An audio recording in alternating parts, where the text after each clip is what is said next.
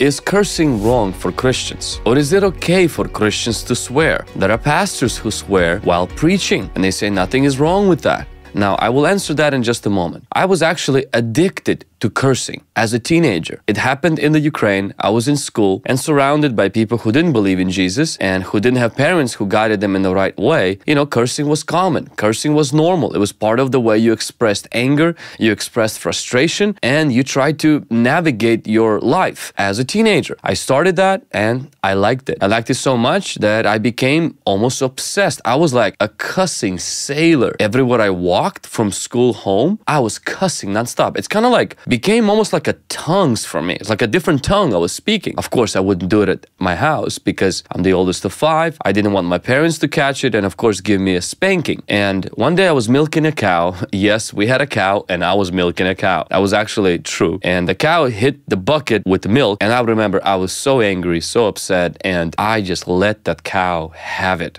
I loaded it so many curse words on this cow. Little did I know, my dad was passing by the barn. And I think when my dad heard this foul language, he probably thought a demon entered a barn. So he stuck his head inside, and to his greater surprise and shock and disappointment, it was his son. So my dad, of course, did what every Pentecostal dad would do. He gave me a biblical 5-fold pressed down, shaken together spanking. And I was delivered. I'm not joking. For real. I never cussed again as a teenager. So I don't know, maybe that's one of the tools we should bring back to apply the scripture and apply the rod to our children so they can be free. But I do believe many people need their mouth to be cleansed, their mouth to be purified, their mouth to be healed, their tongue to be healed. Because many of us are destroying with our mouth what we're trying to build with our hands. We go to school, we get education, we have connections, we have a gifting and calling, and then we run our mouth crazy. We let this verbal diarrhea come out, all kinds of garbage comes out, and while we're trying to express ourselves, we're actually destroying ourselves. Cursing, we're releasing a curse into our life. Now, what is the difference between cursing and swearing? Cursing is defined as to use profanity to bring evil upon. Swearing is to make an oath or to give a vow, to swear falsely. So swearing can include curses and oaths, while cursing really just includes curses. Now, cursing can include profane, offensive, or taboo words, such as words that have to do with sexual or body reference, taking the Lord's name in vain, or an utterance or wish to express harm that will come on another person. And this is very common, where people begin to use God's name in vain and they swear using the Lord's name. They'll never do that using Muhammad's name, Buddha's name, their mom's name, their dad's name, but they use the Lord's name in vain. Some people get into this habit because they're not Christian and they become Christians, and that needs to be broken. We see that Peter actually was one of the followers of Jesus, and Matthew 26:74, it says, "Then he began to curse and swear, saying, I do not know the man." So Peter cursed. That means he called down curses. In this case, he was pretty much trying to say stuff to confirm that he was telling the truth. And then secondly, he swore. That means that he was trying to prove that what he's saying is true by mentioning higher power, often with the suggestion that you'll be punished if you're lying to swear or to make a promise. And honestly, in the midst of all this, when Peter was swearing and cursing, he actually denied the Lord. So I wonder how many of us, while cursing and swearing, using God's name in vain, are actually living a prayerless life. Because remember, Peter was sleeping when Jesus called him to pray. Peter was living on this high emotion instead of actually having deep devotion. And Peter was following Jesus at a distance when Jesus was arrested. And then Jesus was going through this arrest, and Peter is just cursing and swearing, denying Christ. And Jesus said to Peter, "You'll deny me 3 times. I wonder if that is something that is leading us to deny our faith. I'm not saying that a person is renouncing Christ. What I'm saying is they're following this path that Peter did, yielding to his weakness, yielding to the flesh, yielding to the demonic temptation by cursing and swearing. Now, Few things that we need to say from the beginning. Words have power. Words can begin and end wars. They can create and destroy families. They can break hearts, but they can also heal them. Proverbs 18:20, it says, death and life are in the power of a tongue, and those who love it will eat of its fruit. Words, they cannot change reality, but they can change how people perceive reality. There are people who say, well, God created this world with His words, therefore we can create our world with our words. That is the furthest thing from the truth. We can't create with our words. We're not God, but our words do have power to change how people perceive that reality. 5 words of Zechariah cost him 40 weeks of silence because our words do provoke God.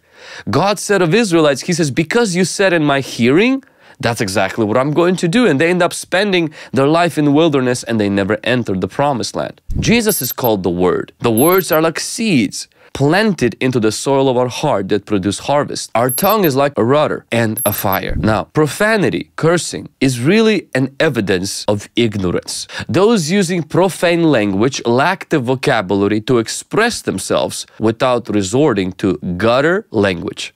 No Christian should be guilty of such unbecoming talk. In fact, the founder of KFC said one time that his conversion to Christ cost him half of his vocabulary. If you got converted to Jesus and your language did not change, something is not right. Please listen to the following things that I want to share with you why cursing and swearing is wrong. Number 1, God's word prohibits dirty talk. Colossians 3:8, it says, but now you yourselves are to put off all these: anger, wrath, malice, blasphemy, filthy language out of your mouth. Many of the words known as cuss words are descriptions of immoral acts, filthy emissions of waste from the body or private body parts. And the Bible is very clear that we are to put these off. Meaning, as we put on Jesus Christ, certain things must be put off. Anger, wrath, blasphemy, and also filthy language out of our mouth. Our mouth needs to be cleansed. The second thing that I want you to remember is our speech reveals what's really in our heart. We see that Jesus rebukes the Pharisees and religious leaders in Matthew 12:34. He says, brood of vipers, how can you, being evil, speak good things? For out of the abundance of the heart, the mouth speaks. You must understand is that when a Christian uses the foul language in public, they waste the opportunity to set themselves apart from any unbelievers who commonly say the same filthy things. What separates us from the world is not only our hearts, but also our mouth. You know, when you spend all night and you wake up in the morning, sometimes we have a bad breath, you know, and so many Christians have a bad mouth. When they open their mouth, just bad stuff comes out. Negative things come out. Things that are filthy come out. And that actually could be a huge indication that maybe they didn't put off the bad mouth, the filthy talk, but maybe their heart wasn't changed. Maybe they need a heart surgery. So instead of just trying to discipline their mouth, they need to have a total makeover of their inner being. They need to be born again. The third thing that I want you to remember about filthy language is we will give an account to God for every word. Matthew 12:37. For by your words you will be justified, and by your words you will be condemned. When we will stand before God, not only our works will be judged, but also our words. How many of your words we placed on the scale, placed on God's judgment, and how many of them will bring you a reward? And how many of them will go through the fire and end up as ashes? Be careful what you speak. Be careful what comes out of your mouth, because you will be judged. I will be judged for my words. The fourth thing, and this is a strong one, the Holy Spirit is listening. Ephesians 4:29, it says, let no corrupt word proceed out of your mouth, but what is good for necessary edification, that it may impart grace to the hearers. The word corrupt here is the word that is used for rotten fish, rotten fruits, or worm-eaten olives, meaning our speech should not be morally rotten. You may say, but What would happen if I have a rotten speech? Well, you stink. Spiritually, morally, you stink. But you know who you stink to? The Holy Spirit. Because the next verse, verse 30, Ephesians 4:30, Paul says, "And do not grieve the Spirit of God, by whom you were sealed for the day of redemption." The word grieve means to cause pain. Grieve, make sad, to cause severe mental and emotional distress, to vex, irritate, offend, insult, to experience sadness or distress. That's what Holy Spirit experiences when your mouth is rotten, when the smell that comes out of your mouth is nasty. It grieves the Holy Spirit. The fifth thing that I want you to remember, what comes out of your mouth can defile you. Matthew 15:18, Jesus says, "But these things that proceed out of your mouth come from the heart, and they defile a man." This is not just an expression. A lot of times in our culture, we're like, well, I'm just expressing my feelings. You're also not just expressing, you're also defining yourself, defiling yourself as a person. Many movies receive an R rating because of foul language, meaning that even unbelievers recognize that cussing, filthy language is inappropriate, at least for children. It defiles, it's wrong, and we as Christians should understand that. So what do you do if your tongue needs healing, if your mouth needs cleansing, if your world that comes out of you needs to be changed? A few things that I want to highlight. One, take your thoughts captive. Sometimes before there are words in our mouth, there are thoughts in our heart. 2 Corinthians 10:5, it tells us about bringing down the strongholds, taking our thoughts captive. Secondly, muzzle your mouth. The Bible clearly tells us to actually bridle. The Bible clearly tells us to put restrictions. We have to control what we say. James 1:26. We can't just say, well, I can't help it. Yes, you can. You can choose your words. Choose them wisely. Thirdly, ask God to cleanse your lips. Isaiah chapter 6 and verse 5, when he had an encounter with the glory of God, he felt that his lips were dirty. His mouth was not clean. And God took a coal from the altar and then put on his lips. He purified his lips. It's interesting because for the first 5 chapters, Isaiah kept saying, woe, woe, woe, woe to everybody. Everybody's bad. But when he came in contact with God's glory, he realized his own mouth is dirty. Let God cleanse your mouth. Ask him for help and mercy. Number 4, change your environment. In 1 Corinthians chapter 15, verse 33, it talks about that companies can corrupt morals. There's a story told of 2 parrots who lived near each other. And one was accustomed to singing hymns while the other one was addicted to swearing. The owner of one obtained the permission to let the one that's singing songs to God to hang out with the parrot that is addicted to swearing, hoping that the parrot who is singing songs will influence the parrot that's cursing. But the opposite happened. Both start swearing because your environment can affect your mouth. Be careful the environment that you are in. If you are able to ask when you walk into a place where they're playing godless, foul language music or movies, to ask them, could you turn that off? Usually people will accommodate customers' preferences in those places. But sometimes you can just walk away from that place or a conversation if somebody's swearing. Or you can ask the person, say, hey, I do not appreciate that. Could you use other language that does not involve swearing or foul, dirty language? And people will appreciate your conviction and they will honor that. And if they don't, leave them. The 5th thing is season your speech with grace. Colossians 4:6, it says, let your speech always be with grace, seasoned with salt, that you may know how you ought to answer each one. So the Bible says, always have your speech seasoned. Have you ever tasted food that just doesn't have any salt or just doesn't have this taste to it?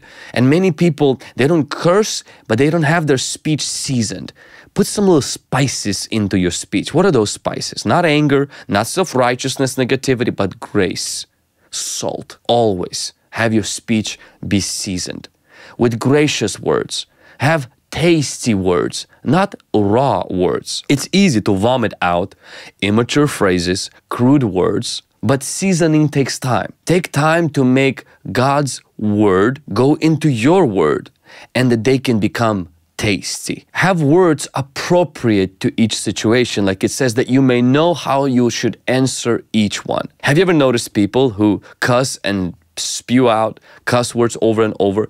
No matter who they talk to, it's bleep, bleep, bleep, bleep this, bleep, bleep, bleep that. Christians are to thoughtfully address different needs of different people that we encounter in different situations, with our speech being seasoned. And lastly, speak in tongues. Acts chapter 2 verse 4 talks about the Holy Spirit coming upon disciples, taking over their mouth.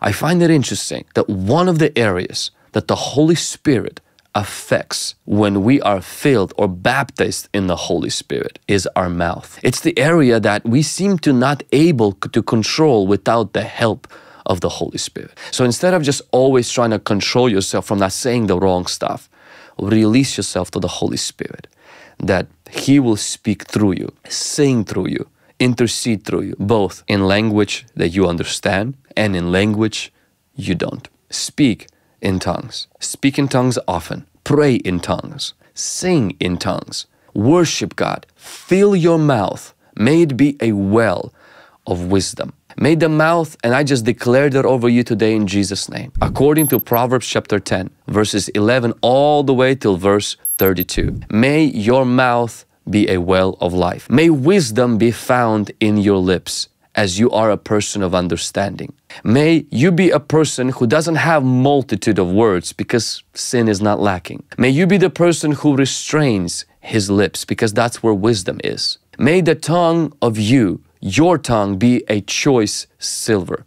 May the lips of yours, the righteous person, feed many. May the mouth of the righteous bring wisdom. May the lips of the righteous know what's acceptable. May that be your portion. May your heart be pure and your mouth be purified for the glory of God. If you have lived your life cursing and swearing, repent today. Put that off of you. You're a new creation. Reflect the kingdom of Jesus, not the latest trends of this culture. God bless you. Thank you for watching this video. Let me know in the comments below, have you struggled with cursing? Have you been freed? What did you do? How did God set you free from that? Are you currently struggling with it? Was this video hit just the right spot for you because you exactly needed to hear that so God can take you to the next level? Let me know that in the comments below.